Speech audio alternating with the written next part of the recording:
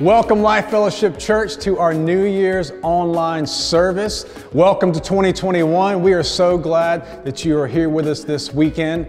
And we're so excited about this new year and what's coming up. We're excited about everything that God has in store, not just for us as a church, but for you and for your family. And for the next few moments, we're going to sing a few songs and we're going to hear a very encouraging message from Pastor Patrick. But right now, maybe you have a need in your life. Sometime between now and throughout this service at the end, you want to pray about that. You want to speak to one of our online prayer partners. Down at the bottom, if you'll just click the prayer tab, we have people ready to pray for you live all throughout this service. So make sure you do that. And also right now, wherever you're watching from, I want you to pause. Maybe you're in your living room, maybe you're in the kitchen, maybe you're sitting on the couch. Just pause for a second. And don't think about the rest of this day. Don't think about the rest of this week or not even the rest of this year for sure. I want you to pause right now in this moment and think about this moment. Think about Jesus and put your focus on Him and what He wants to say to you throughout this service. Because I believe this, God wants to say something to you. You're not watching this video, you're not a part of this service by accident. God wants to speak to you this weekend. So this very first song we're going to sing is called My Testimony. We're going to be singing about new life. And I want this truth to become alive in your hearts and your minds this weekend. As we sing these together, I want it to come alive. So if you've seen these songs, wherever you're watching from, sing out loud and let's sing together right now about our testimony.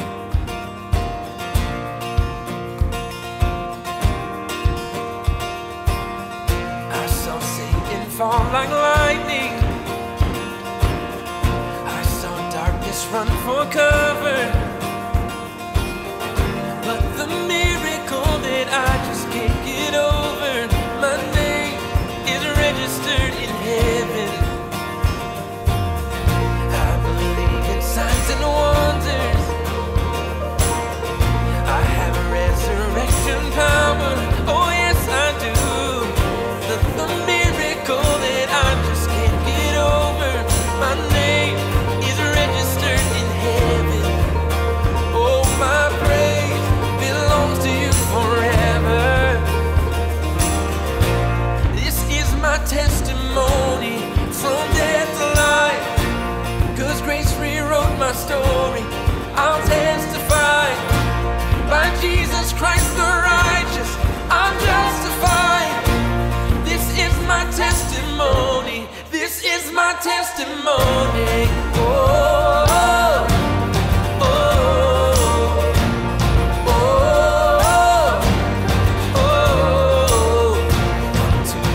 sons and daughters,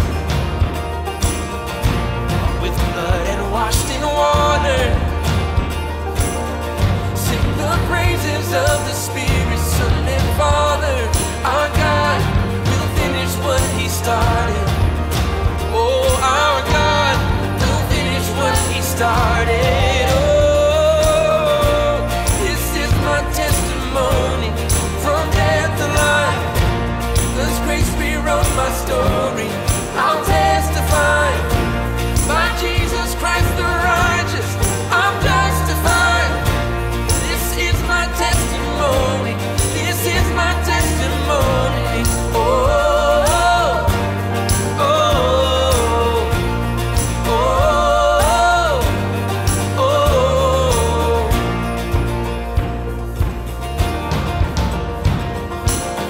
If I'm not dead, you're not done. Greater things are still to come. Oh, I believe. If I'm not dead, then you're not done. Greater things are still to come. Oh, I believe. If I'm not dead, then you're not done. Greater things are still to come. Oh, I believe. If I'm not dead, then you're not done. Greater things are still to come. Oh, I believe. Hey. This is my testimony from death to life. 'Cause grace rewrote my story. I'll testify. By Jesus Christ the righteous, I'm justified. This is my testimony. Oh,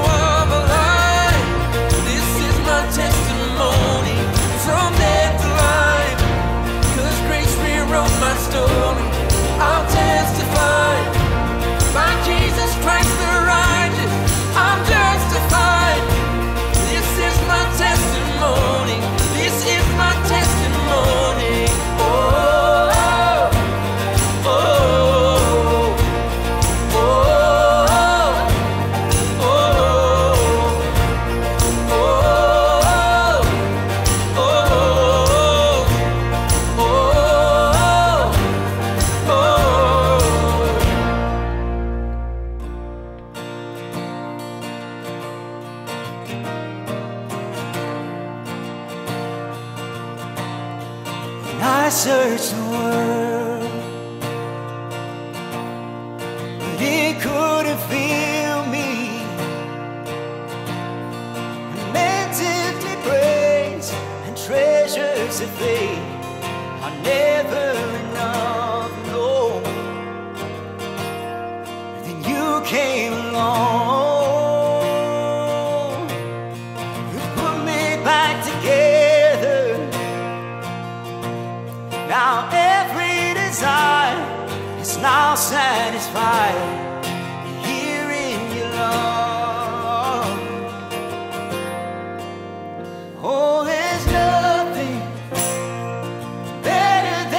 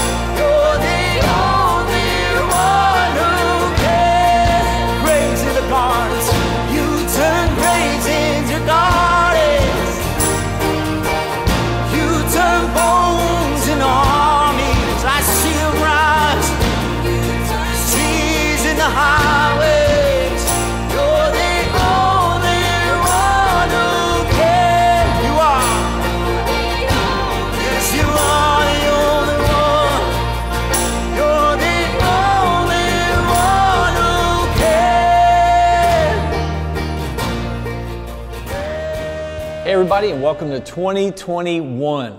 Wow, isn't that amazing? Just say that right now wherever you are. 2021, ready?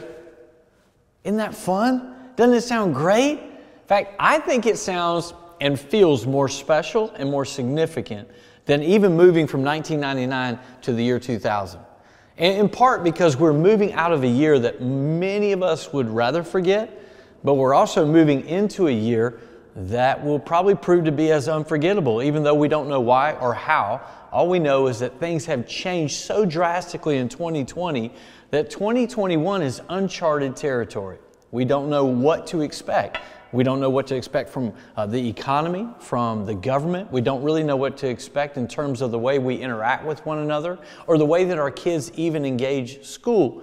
We just don't know what to expect in 2021. So how do you then determine what the vision for 2021 in your life should be when you've come out of a year that's so disrupted, a year that is so unprecedented? How do you then have any context for vision for the year that's to come?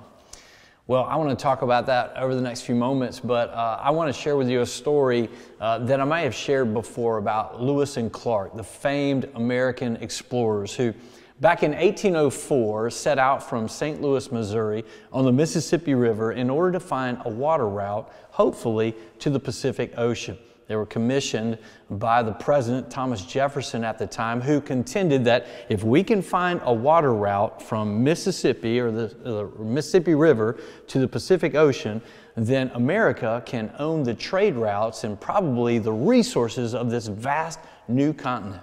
And so they went through the newly purchased Louisiana Purchase, and they got to probably yards away from a peak and from really a territory that no white-skinned European had ever seen. It was the Great Northwest Passage. And as they traversed up this little rise to see the Great Northwest Passage, they had the assumption that everything they were about to see looked exactly the same as everything they had already seen. That the geography and the terrain of west and where they were going was just like where they had been in the east. But as they crested that little hill and they looked out, they saw mountain peak after mountain peak. They saw the great Rocky Mountains instead of this nice little trail that led to the Columbia River that would swiftly take them away to the Pacific Ocean. Everything about their assumptions on this trip had changed. They had expected to traverse this entire journey by boat, but now all of a sudden the terrain had shifted and things had changed. And you know what? Moving into 2021, maybe you feel like Lewis and Clark. You think that everything ahead of you is so much different than that which is behind me. How in the world can I really understand or have a personal vision for my life in the year to come when the year that I've come out of is so tumultuous? It was so disruptive and things have shifted. Think about how much, how vast, and how rapid change came because of a virus and the way that our culture and all of mankind reacted to the virus. Things shifted in a seismic manner. So how do we have vision for the year to come? Let me share with you 3 things that I believe you and I can do as Christ followers, and you can follow along with me there. We'll have some notes at the bottom. The first thing I would encourage you to do this year as we move into 2021 is focus on Christ, not the crisis. You know, there's a lot of crisis going on. In fact, it seems like we go from one crisis to the other. You get an alert on your phone from a news app that you got that tells you about the latest crisis. You got social media out there that's very eager to tell you about how bad things are. If you don't get it from social media, you get it from the popular media. It's crisis after crisis. And we can't avoid those things. You can't go hide in a hole. The larger culture is owned by the crisis, but it doesn't have to own you. In fact, let me share with you 3 things that you need to remember during this season as it pertains to crisis. First of all is that crisis will pass, but Christ will not. Christ is forever, but crisis will pass. They come and they go. They're attached to time, and time doesn't last forever. They're attached to the finite. But Christ is eternal, and Christ is infinite. So you have a decision to make. How much of your time, your energy, and your effort are you going to pour into chasing crisis after crisis? How far are you going to journey down that path? Or are you going to focus on Christ in this season? Because Christ is eternal. and all these other things are going to pass. Here's another thing you need to know about crisis. Crisis demands our attention, but Christ calls us to be still and know that He is God. Crisis demands our attention. Have you ever noticed that crisis always comes with an exclamation point and bolded emphasis? It's always yelling in your ear. It demands immediate attention. And you can give your attention to it, and you can chase that, and you can let it own you, or you can be still and know that He is God. And that He is God not when the crisis is over, but He is God before and during the crisis as well. But you know what you and I need to do in the midst of all the crises that are going on? We need to be still and know. We need to recenter ourselves and reprioritize what's most important in life. Here's the third thing you need to know about crisis is that crisis drains our energy and our hope. But Christ is the fuel of life. Christ really is the fuel of life. You know how it is. Crises will drain the life out of you. They own you. They take you away from the important and make you a slave to the urgent before you even know it. And you're wrapped up, not just your time, but your attention, your emotional energy. They drain it all out of you.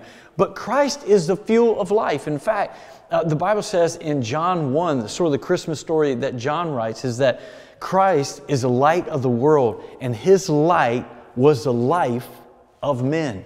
So literally, it's Christ who fuels our life, and you have a choice. You see, you don't have a choice about the circumstances that come into your life, and I get it. We don't have a choice about certain things that go on in the world, but one thing we do have a choice. We have a choice about what we focus on. And so I want to encourage you, focus on Christ, not the crisis. Philippians chapter 3 says it this way, brothers and sisters, I do not consider myself to have taken hold of it, but one thing I do, forgetting what is behind and straining toward what is ahead, I press toward the goal to win the prize for which God has called me heavenward in Christ Jesus. This is from Paul to the church at Philippi. And they were going through a crisis. And he says, listen, I just focus on one thing. I don't focus on the past. I focus on what is ahead of me. And that is the goal that God has made for me in Christ Jesus. And I will reach that goal. And here's the promise if you focus on Christ from Isaiah chapter 26, verse 3.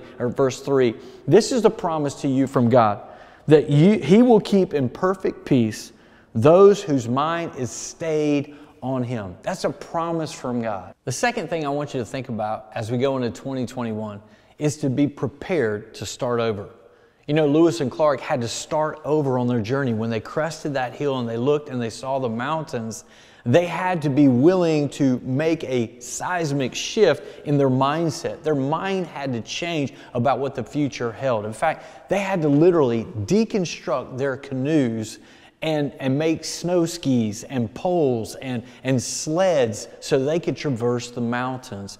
And you know what? If we're going to go into 2021 and get everything God has for us and see a vision come to pass, we're going to have to be prepared to change as well, to change our mindsets, to start over again. And that starts with changing the way you think. We have to change the way we think about things. And it's more than just saying, oh, I'm going to make lemonade out of lemons. No, it's more than that. There are going to be times in your life where you're going to have to deconstruct the canoes that have brought you from where you were to where you are today. You're going to have to strip them down, and you're going to have to make them into tools for the future. You're going to have to recognize that the tools and the equipment and the assumptions you made about the future may be wrong, just like Lewis and Clark did. And you're going to have to make some adjustments at that point, because change is more than just cliches. If you're going to make change, you're going to have a conviction.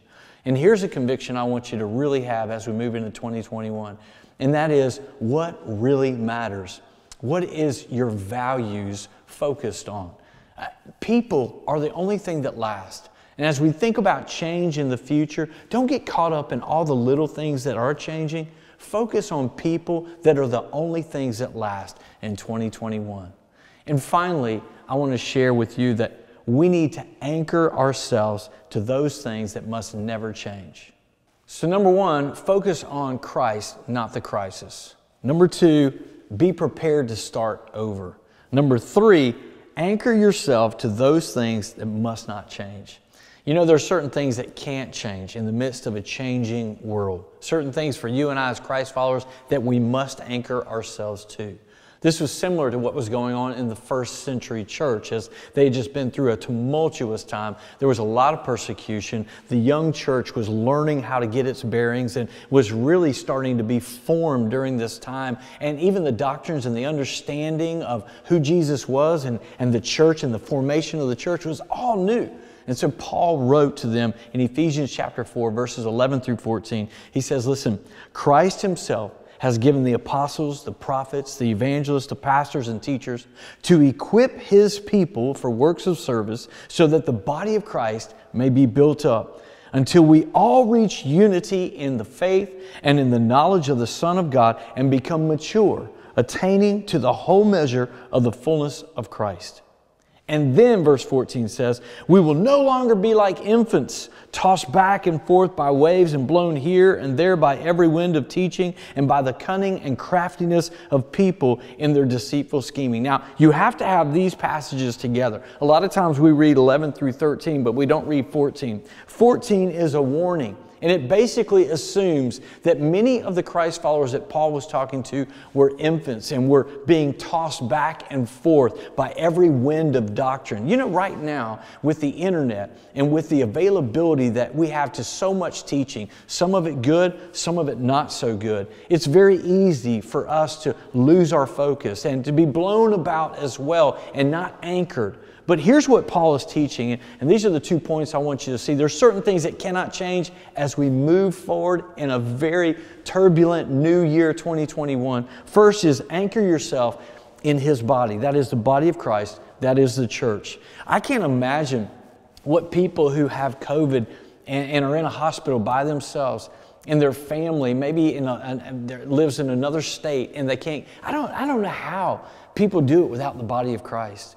But in the same way, I don't know how you're going to grow. I don't know how you're going to develop spiritually. I don't know how you're going to get through crisis and mountaintops that you haven't even seen yet in 2021 without the body of Christ. It's where we form relationships. It's where we grow spiritually. It's where we find purpose for our life. So I'd encourage you in 2021, there's a lot of changes that are coming. And a lot of things that have already began to shift maybe in your life. Please anchor yourself to the body of Christ. It's going to be more important in the days ahead than ever before. The second thing we need to anchor ourselves to is His Word. He talks about here, until we reach unity of the faith and knowledge of the Son of God and become mature. Those things happen by you getting in the Word of God. And I want to tell you something. Don't mistake a changing world for the unchanging Word of God. The Bible says in Hebrews 13:8 that Jesus Christ is the same yesterday, today, and forever. I'm so excited about 2021. And next weekend, I want you to be here to hear the theme and the vision of this new year as Life Fellowship prepares to do the things we talked about, focus on Christ, not the crisis. We're prepared to start over in areas where we need to, and we're going to be anchoring ourselves to those things that must never change. And we want you to be a part of this journey. 2021, we're going to be serving, giving, sharing, loving, caring in ways like we never have before. We're going to be pioneering new ministries, partnering with new churches, and we want you to be a part of what God is doing in 2021. We're starting this next weekend, January the 9th and the 10th. We want you to be a part of one of our online or our in-person gatherings as we share a brand new series called Compelled. We look forward to journeying with you in 2021 and beyond. I can't think of a better way to start off this new year than accept those challenges. To stay anchored to the body of Christ and to stay anchored to God's Word. And as we as a church, we want to help you do that. We want to help you stay anchored. We want to help you stay connected.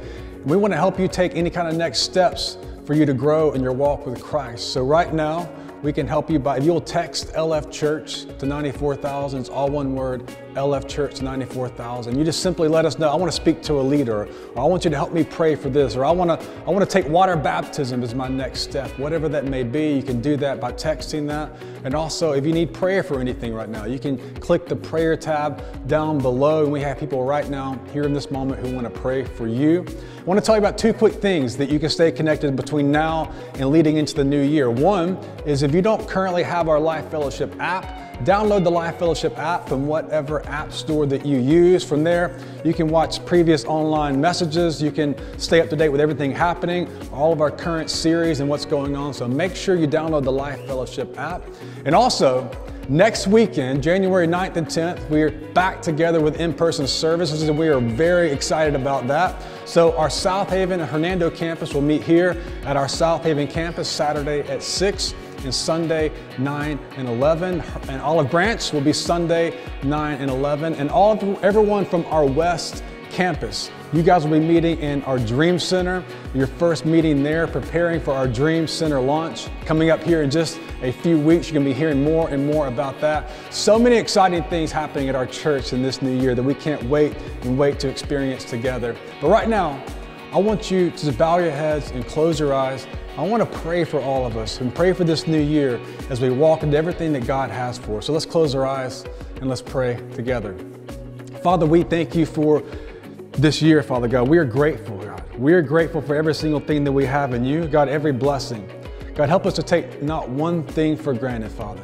God, I pray for every single person that's hearing my voice right now. God, those who are full of hope, God, and those who are searching for hope, Father. I pray for those who are searching. I pray that they will find it in this new year, and they'll walk in victory, they'll walk in peace, and they'll walk in joy, Father. God, I pray for those who have hope. God, I pray that they share it with a new passion with every single person they come in contact with, God, whether they're on a church building or they're at their work or their school, wherever they find themselves, God, I pray that they share, and all of us share the hope of Jesus Christ everywhere we go, Father.